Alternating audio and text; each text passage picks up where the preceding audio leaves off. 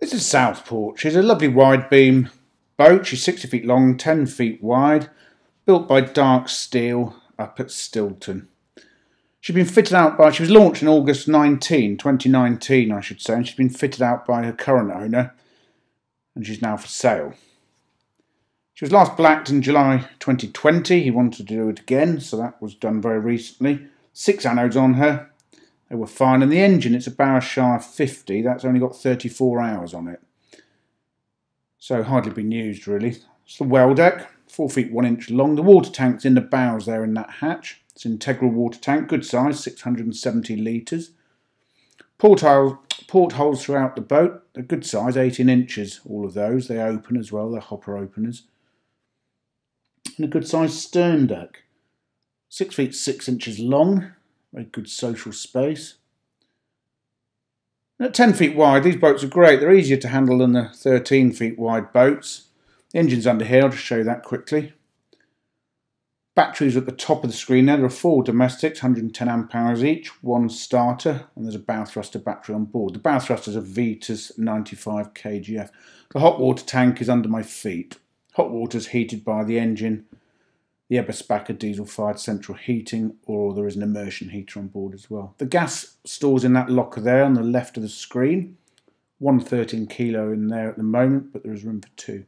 Nice glazed back doors, and down into the boat we go. Lovely laminate floor.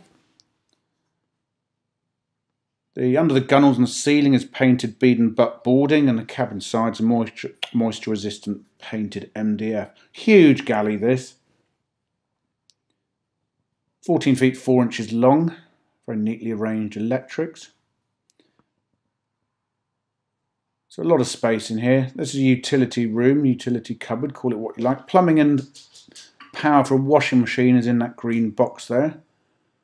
And the electrics are in here. There's a galvanic isolator on the right of the screen, and that's the inverter charger. It's a Victron 3 kVA inverter charger.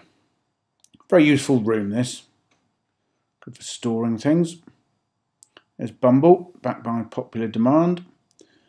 And it's a lovely galley, so much room. The worktops are oak block. Stainless steel sink.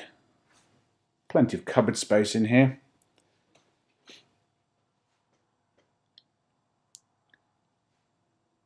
Yes, I was saying the cooker rather is a Thetford Caprice Mark III 4-burner gas hob oven and grill. At 10 feet wide, you get so much more feeling of space on a standard narrowboat, and they are just easier to handle than the wider boats. Plenty of drawer space. And this is an integral 230 volt fridge. There is an icebox in there as well. Bumble having a sniff. Lovely breakfast bar here. This will eat 4. You can see 4 bar stools around it. Very good sized cupboard under it here. And there's the view down the galley. Nice light boat. Head height on the boat, by the way, is 6 feet 8 inches in the centre, so very generous. Huge wide side hatch here. It's nearly 3 feet long wide. 2 feet 9 inches I measured it at. Saloon area is next. That's 8 feet long. There's a 2-seater settee there. That's a sofa bed actually. There's another couple of cupboards and a couple of drawers under the breakfast bar there. You can see some nice undergunnel lighting through this room. All the light on board is LED. And good head height as I suggested. There's some more of those lights. Down the port side corridor, and this bathroom is enormous. It's 8 feet long, which is big for boats. The loo itself is a pump out. It's a Lisan Headmaster. Huge shower cubicle, 4 feet long, 4 feet 6 inches long actually, 2 feet wide. The basin you see over there is ceramic.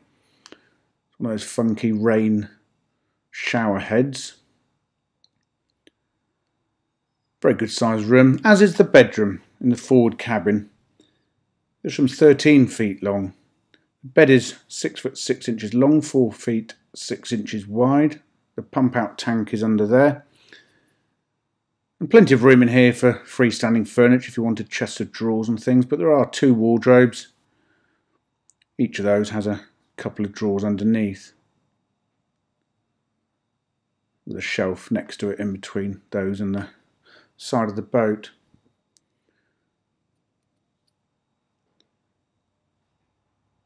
A good space in here.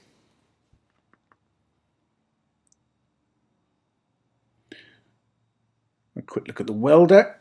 The water tank, as I mentioned, is under that hatch there.